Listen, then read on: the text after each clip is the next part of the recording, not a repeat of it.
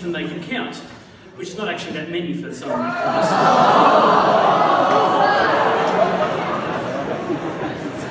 Many of your subjects too have had new Year 12 syllabuses, including across the sciences, where a major change has been the introduction of a new depth study or research project.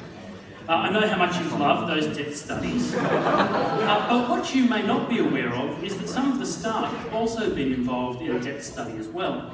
For the past 3 years, I, along with Professors Hasenbein and Propstein, have been engaged in an intense and rigorous longitudinal study of a new species, which I am pleased to announce today we have named Homo fortianus hasenbeinensis, commonly known as the class of 2019.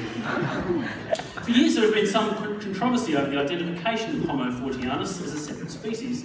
The males in particular have often been thought to be a subspecies of the silkback gorilla.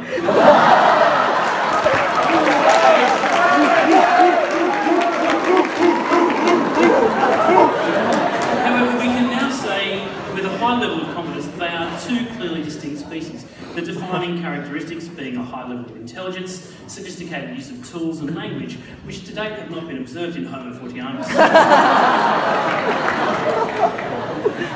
The report I've prepared for you today is based on over 7,000 hours of observation, gained from living among these fascinating creatures and observing them in their natural habitat. The population size has remained fairly stable at n equals 152, although we did lose some individuals to poachers along the way. Luckily, for the most part, they only took the dead wood. Ashley, Brendan, Dennis, Eric, Gabriel, George, Luce, Nick, Nicole, Richard, Risa, Tony, Victor, William, and Yash. And it helped to maintain the overall health and strength of the cohort, as did the injection of some fresh genetic material we received in the form of Alan, Andrew, Caitlin, Catherine, Dara, Hazel, Ginger, Joanna, Karen, Catherine, Kang, Rafstan, Serena, Veronica, and even briefly Joseph. And even more briefly Sabrina.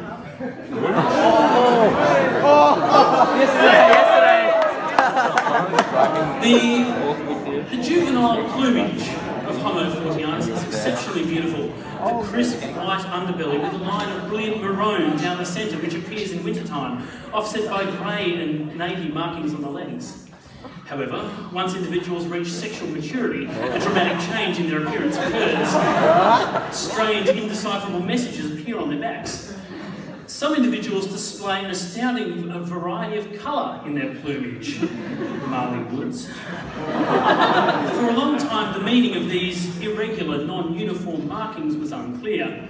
Is it a form of camouflage to hide from the predatory plovers that also inhabit their environment? Is it some form of elaborate courtship ritual? But after much study, we have concluded that these variations are actually a genetic abnormality, and mutation, if you like, highly correlated with genetic markers for low intelligence. The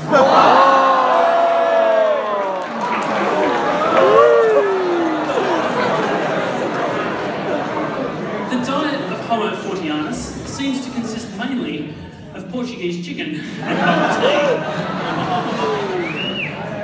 However, in recent years, it appears that certain members of the tribe, Alan Zeng, Chris, Daniels, Hon and Wang, Haswell, Humphrey, Justin, Shu and Wu, Matthew Nguyen, Oscar, Patrick, Ru, the Pauls, Choi and Vu, Rohan and Tutet, have also actually learned to cook for themselves. And they do so at every opportunity, whether it be the fish balls at Year 9 camp, hot pot at Year 10 camp, or catering their own barbecue at the Year 12 picnic. In order to communicate, Homo fortianus have, with varying degrees of success, learned to imitate human speech and writing. Although some seem to have evolved their own language. Despite hours of study and analysis, our best linguists have still been unable to decipher the script, the best examples of which appear in Aroe and Max Bennett's trial exams.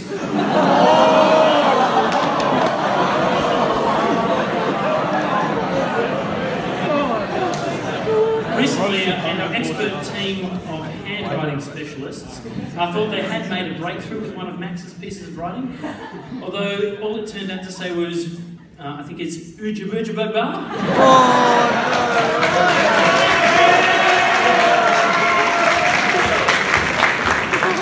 Which is actually more comprehensible than Read on These Extension 2 English project. Whose polynastic prolixity obfuscates rather than elucidates its erudition. Another characteristic of the species is a surprising ability to make poor decisions. These range from relatively minor, such as Alan Zhao's decision to wear jeans, to a water fight. Veronica's decision to do extension maths.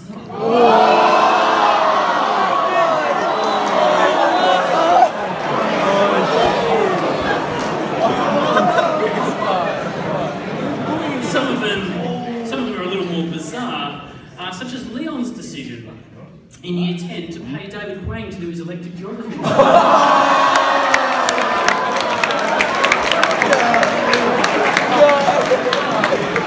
to do elective geography.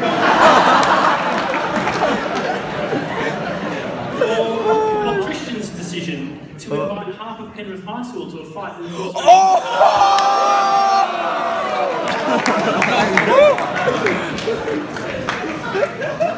Another memorable incident just illustrating their poor decision-making skills occurred in Year 9 camp, where within 3 minutes of students being dismissed to their cabins, the entire site lost power.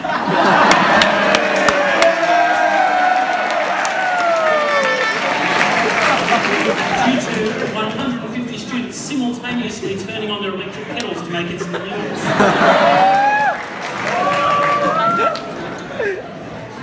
One student who successfully avoided poor decisions throughout Year 12, well, most of Year 12 anyway, is Erin. But that's only because she didn't make any decisions, Miss Cameron made them all for her.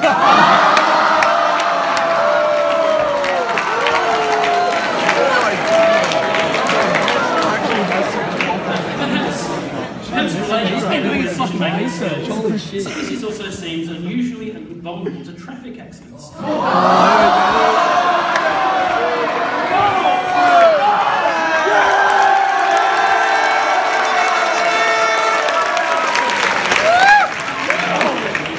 And Dara were hit by cars in Year 11. Dara's accident was particularly unusual in that she somehow had her hand run over by a car that I'm pretty sure was actually parked at the time.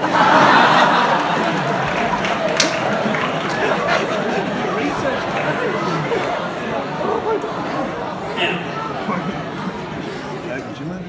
mating habits. What is that? Frankly, researchers on the team were surprised that any of the current population of Homo fortianus were ever able to find a partner. But at least to each other there appears to be some kind of attraction. Some individuals have been observed to form intense and long-lasting emotional bonds and appear to mate for life. Yeah. Others appear to form attachments of a more transitory, ephemeral nature. Key components of the courtship ritual include the Year 10 PDH-PD dance, the Great Barrier Reef trip, and skipping double English. Formals and socials do not appear to play a major role. Preferred nesting sites include the cage of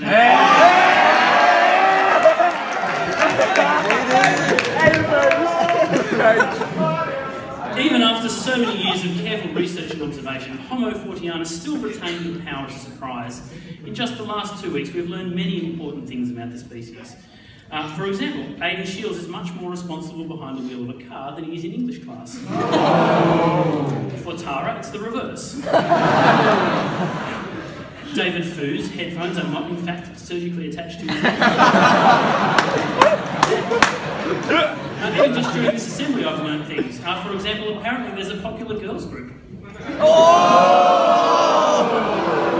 They used to, but now. I've learned that Joshua Queck and Tom Jane can really dance.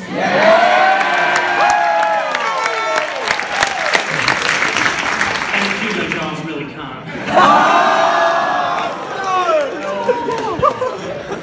Recently, I learned that Harry Pritchard is not in fact Harry Brook. Up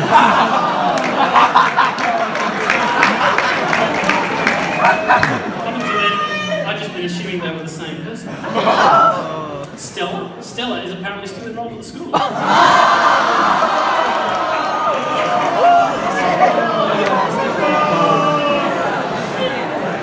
After many years of searching too, we also finally found Nemo.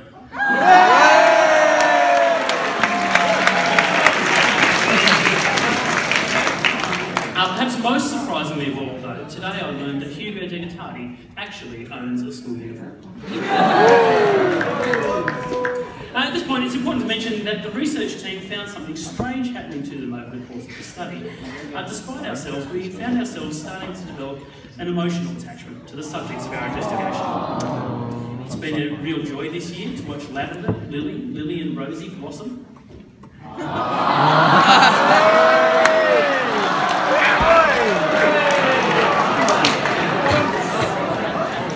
And to see Gemma, Stella and Sunny shine. Academically, I've admired not only the obvious brilliance of students like Giorgio, Neve, Yolana and many others, but also the quieter, under-the-radar achievements of Paul Vu, Finn Collins, Aidan E.P. I've been impressed by the integrity and the character of many of you, including Christian, Gemma, Jenny, Sandy. On the sporting field, I've admired Yaron and Patrick, whose skill and commitment to their sports has seen them compete at state and national levels, as well as honourable mentions to Eric in frisbee, Caleb in volleyball, Ethan in basketball. Perhaps most of all on the sporting field, I have enjoyed yesterday watching Catherine Newen absolutely own Patrick Pastani at dodgeball.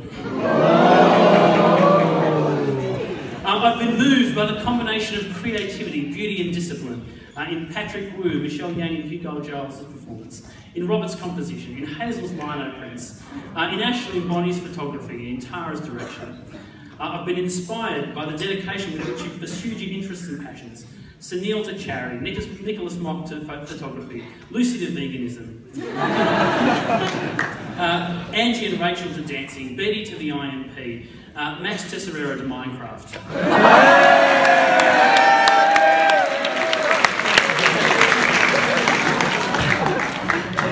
Caitlin to her eyebrows.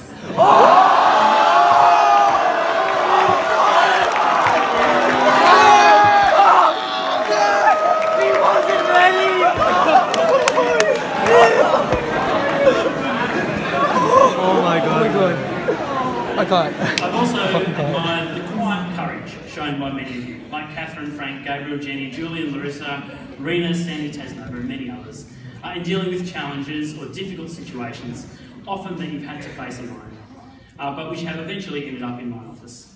Know that I never find those times easy, and I thank you for the privilege it's been to have your trust, to hear your stories, and to help you try to work out for yourself what comes next. I've also admired the friendship and support that many of you have shown each other in those difficult times. As our scientific study comes to an end, I'll miss Year 12. Without Year 12 2019, not only will the school lose a disproportionate number of Aidens, Allens, Davids, Jackies and Justin's, but we will lose a year group that is admittedly sometimes fractious and known for its lack of cohesion. But a year group that has also made me very proud, has brought a smile to my face and a laugh to my day, as often as it has brought a tear to my eye, a migraine to my brain and a dagger to my heart. To date, our scientific observations of Homo fortianus hazenbiensis, the class of 2019, have taken place exclusively in captivity. However, we are confident that they are now ready to be released into the wild, and that once set free, the knowledge, skills, character and values that they have nurtured here at 4th Street will ensure that they thrive in whatever next steps they take. Congratulations, Year 12. Thank you and farewell.